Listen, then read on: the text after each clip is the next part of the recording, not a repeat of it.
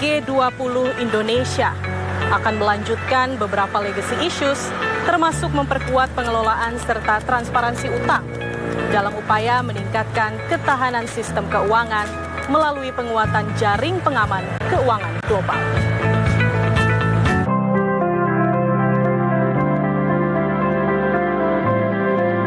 Dalam semangat Recover Together, Recover Stronger, Indonesia sebagai presidensi G20 kembali menekankan pentingnya penguatan pengelolaan dan ketahanan sistem keuangan internasional di tengah berbagai resiko global. Indonesia menegaskan tidak ada negara yang tertinggal dan ditinggalkan menuju stabilitas sistem keuangan atau SSK.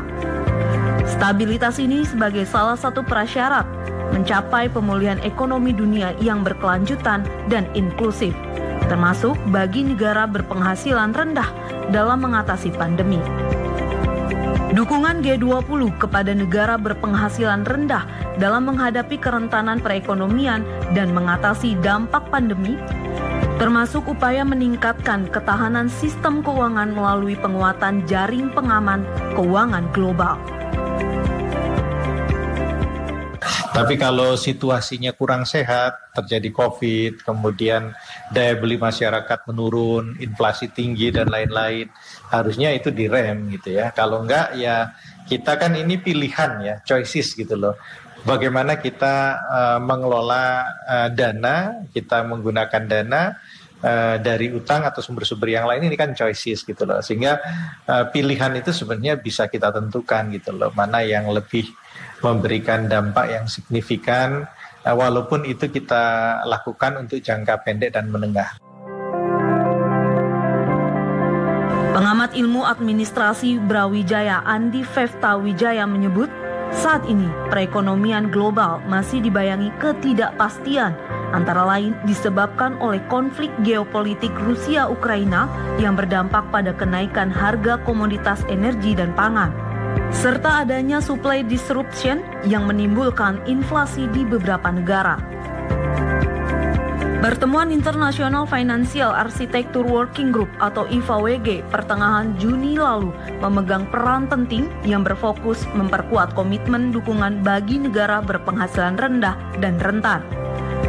Selain itu, working group tersebut diharapkan bisa meningkatkan ketahanan dan mendorong penguatan pengelolaan dalam stabilitas sistem keuangan internasional.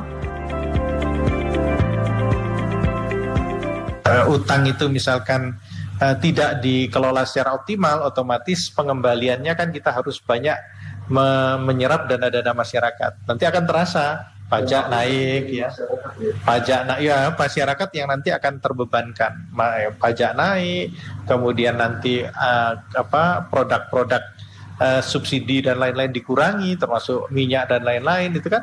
Nah, itu kan yang terkena dampaknya masyarakat sendiri. Akhirnya yang dirugikan ya masyarakat gitu loh, kalau cara memanagenya kurang tepat gitu ya. Pada pembahasan IFAWG juga menekankan pentingnya transparansi data utang untuk bertanggung jawab atas pembiayaan berjamin collateralized financing, khususnya bagi negara berpenghasilan rendah dan negara berkembang. Transparansi utang sangat penting dalam mengurangi ketidakpastian sehingga penyesuaian di kemudian hari dapat diminimalisir. Jadi kalau kurang transparan ini sangat berbahaya sekali ya, karena utang ini mempengaruhi ya siklus ekonomi secara keseluruhan. Nah makanya hutang ini perlu benar-benar diklarifikasi, kita berhutang itu untuk apa. Nah, ini perlu transparansi dalam hal alokasi dan distribusi daripada hutang itu. Kalau enggak nanti juga berisiko tinggi. Dalam pembahasan legacy issue, Presidensi G20 Indonesia diharapkan dapat menyeimbangkan agenda global dengan domestik serta menyelaraskan kepentingan berbagai pihak baik negara maju maupun berkembang untuk maju secara bersama-sama.